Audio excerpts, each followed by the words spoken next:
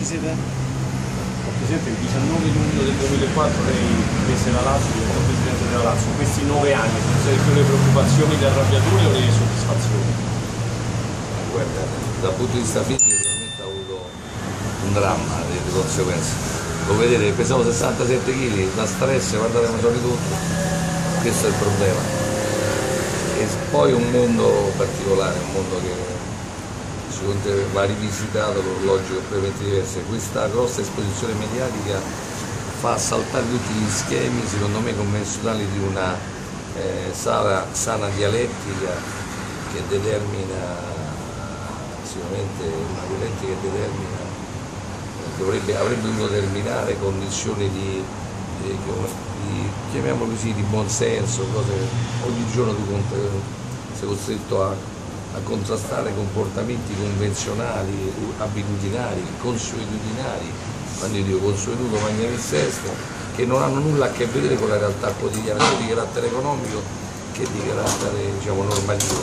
Oggi viviamo nel 2013 con una serie di problematiche, sicuramente non sono problematiche di 10 anni fa, o ancora prima, di 20 anni fa, mentre il calcio ha bisogno di trasformazioni, noi viviamo ancora con logiche normative di 30 anni fa, non è più possibile. Questo determina la sopravvivenza del sistema stesso. Sembra quasi pentito.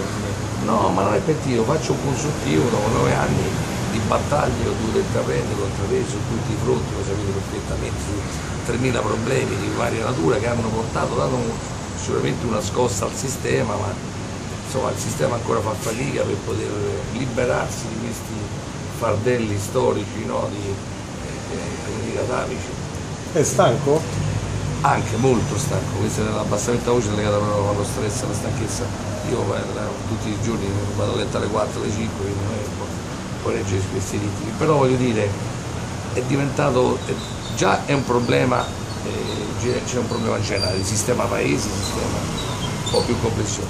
Il calcio certo non è immune da questi problemi, sta perdendo peraltro il calcio italiano molta credibilità dal punto di vista del peso contrattuale che aveva in passato. Noi eravamo prima la prima squadra, la prima squadra, oggi siamo in una condizione diversa perché sono assottigliate le risorse, perché non c'è stata una politica di adeguamento delle strutture dal punto di vista degli stadi. Ci sono tutta una serie di problemi perché viviamo ancora con logiche dove voi i diritti televisivi rappresentano il 75% e quindi che risentiranno queste logiche, risentiranno anche purtroppo ahimè quella della condizione economica del sistema paese, quindi avendo nel caso delle televisioni private meno ricavi da pubblicità e da quant'altro, sicuramente avranno meno risorse a disposizione da mettere nella condizione, diciamo, da liberare per il sistema. Cioè, è tutto un problema che andrebbe visto in un contesto complessivo, di fare, come dire, un piano specifico per il sistema calcistico dove dovrebbero essere risolti tutta una serie di fatti che sono normativi, strutturali e soprattutto diventativi. Presidente, in questi 9 anni il suo colpo più importante, il suo acquisto più importante, anche più costoso, è stato Mauro Zarate. È anche un po' deluso da come è finita questa vicenda e se è realmente finita, le chiedo. Ancora questa è la prova che ve lo sto dicendo sempre. Voi indulgete sempre sui soliti problemi, sulle solite cose. Nella vita, quando uno tratta centinaia e centinaia di rapporti, penso che poi alla fine può darsi che qualche rapporto, se lei va su un albero e raccoglie come dire, la frutta, può darsi che qualcuno va pure a male, questo può accadere, quindi voglio dire, questo dipende purtroppo anche dall'ambiente in cui uno vive. Roma è una città difficile per fare calcio, ci sono troppe pressioni di carattere mediatico, di carattere ambientale, di carattere istituzionale, e sicuramente se una persona non ha un forte equilibrio rischia di essere travolto da queste situazioni assumendo comportamenti non in linea con la realtà, con la propria identità, con la propria potenzialità, quindi questo poi scattora, come si suol dire, scade in un sistema completamente diverso e producendo quegli effetti che sta producendo. Adesso quindi io non voglio parlare del caso specie lei, ogni volta che mi vede parla sempre di questo problema. Però voglio dire, il problema è no, perché come se fosse nella vita, è come è vero, mi ha fatto sempre 50 domande su questo problema. io ho sempre detto, ma parliamo di cose serie. La Lazio ha tantissimi giocatori di altissimo livello, abbiamo fatto tanti acquisti che oggi adesso Biglia sta andando su a ritiro, cioè voglio dire cose dove onestamente in passato non accadevano, perlomeno da divisione delle condizioni, visto che ancora oggi sto provvedendo a pagare inadempimenti di gestioni precedenti. Presidente, Hernanes ha detto resto la Lazio per il momento, sarà il tempo a dire quello che farò. Da che dipende questa decisione? Scusi, questo io non leggo quello che dicono i giocatori, con tutto il rispetto per la loro opinione. Io penso al ruolo che devo svolgere io in qualità di presidente di una società quotata in borsa e quindi a me interessa che i contratti vengano rispettati, poi tutto il resto del futuro non è mi devo facciare la testa prima di romperlo, non sono abituato, vedremo. Io sicuramente mi sembra che Hernanes abbia invece sottolineato la volontà di rimanere, e questo è un fatto importante, quindi significa che ritiene la Lazio una società che può dare a lui grande soddisfazione e che lo soddisfa fino ad oggi, però non l'ha soddisfatto, l'ha messo comunque nella condizione di poter tanto diventare un giocatore della nazionale del proprio paese.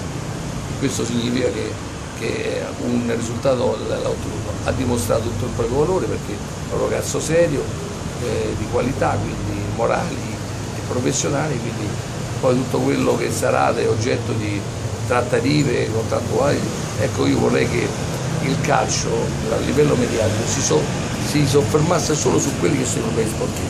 Qui invece si parla solo e esclusivamente di che cosa?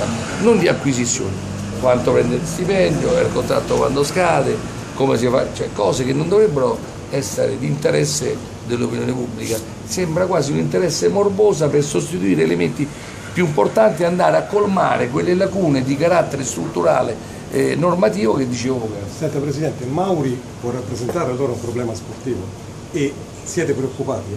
Guardi, io l'ho detto prima e adesso per quello che riguarda la società come lei ben sa oggi dovrà rispondere con la Commissione disciplinare con una problema di responsabilità oggettiva. Un'altra impalcatura desueta di un sistema che sicuramente non ha più motivo di esistere, no? Perché la responsabilità oggettiva, se io società ho messo in campo tutta una serie di azioni volte a prevenire certi fenomeni, perché devo essere chiamata a rispondere, soprattutto attraverso comportamenti e diciamo così, modelli organizzativi, mi riferisco a 231, a specifico, mi riferisco a tutta una serie di azioni che sicuramente sono sotto gli occhi di tutti, quello che la società attraverso la mia azione di presidente, di rappresentante legale ha messo in campo nei confronti di deviazioni o per scongiurare certi fenomeni, soprattutto per prevenirli e combatterli. Per quello che riguarda la preoccupazione, quindi è una preoccupazione, non è un problema di preoccupazione, è un problema, ritengo, sono infastidito di questa situazione perché viene, come dire, minata la credibilità indirettamente della società attraverso un'ipotesi di danno che in realtà non dovrebbe esistere, perché la società non ha messo in campo nessuna azione volta diciamo così, a non rispettare le norme, ma anzi ha messo in campo una situazione volte a prevedere. Questo è come la chiusura dello stadio quando ci fu nelle competizioni europee nell'Europa League, che per 28 persone, erano 28 persone su 60.000 spettatori, hanno chiuso lo stadio. Dica lei se questa è una cosa normale e se ha una logica. Poi dopo, adesso la UEFA, guardi che succede, sulla mia istanza ha cambiato la norma che io devo essere i comparti dello stadio, ha cominciato a chiudere i comparti, quelli specifici. E quindi questo è il primo elemento. Il secondo elemento, per quello che mi riferisco ai legali, dalle carte emerge che cosa? Un processo iniziale, derelata. Allora capisco tutto della vita, però mi pongo un interrogativo. Se dopo 3 anni uno debba pagare per fatti riferiti e non conclamati, diventa un po' complicato, come dire, giustificarlo, ecco, voglio dire. Poi ci possono essere comportamenti ingenui che dovrebbero costituire un'esperienza per tutti, perché io non posso essere condannato perché frequento una persona magari che la notte va a fare rapine e quindi ci verranno che fosse rapina, ma questo è sbagliato, no? Allora tu però nel sistema calcistico ovviamente la condotta di un giocatore deve essere all'insegna del rispetto, del famoso codice eccetera e quant'altro, e quindi dovrebbe stare molto attento a determinati fattori. Però voglio dire, da qui a criminalizzare una persona per rapporti di amicizia, per considerazioni esterne, per valutazioni, per frequentazioni, purché non finalizzate al raggiungimento di un'alterazione di quello che è il comportamento. Lei ha parlato con Mauri, Presidente? Ma io questo problema con Mauri non ho mai parlato. Lo vedo molto sereno, molto tranquillo, non oggi, sono 3 anni, questa è una cosa, parliamo di fatti riferenti al 2010, campionato 2010-2011, oggi stiamo facendo un campionato 2013-2014, così vedo la dimensione. In questi 3 anni, dico, voglio dire, la società non può essere penalizzata, no, dopo 3 anni per problemi che vengono cosiddetti considerati da terze persone che riferiscono di aver saputo che una persona ha detto, cioè mi sembra, per fatti, come dicevo, di 3 anni fa, mi sembra un po' complicato. Ecco, io vorrei riportare un po' questo ambiente in una logica nell'alveo giuridico ordinario, che sarebbe la cosa migliore, perché altrimenti si rischia poi di travolgere la credibilità del sistema. Il Presidente Italia ha detto che l'obiettivo adesso è scolpire la rosa, arriverà però qualcos'altro, magari in attacco, una spalla per Close. Ma vedete, io sorrido quando sento queste domande, perché? E le dico perché. Noi abbiamo in attacco Close, Flotte, cosa? Perea, e poi abbiamo Rozzo, diciamo attaccanti così, Keita e altri giocatori che abbiamo portato al settore giovanile.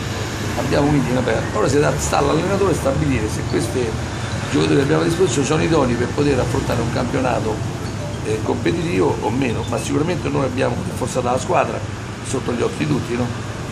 Questo, quindi riteniamo che questa sia una squadra competitiva. Poi sarà un campionato lungo, difficile, quest'anno è un campionato molto difficile perché parecchie squadre si sono rinforzate sotto gli occhi di tutti in modo consistente, per cui sarà un campionato da vincere. Prego. Sì,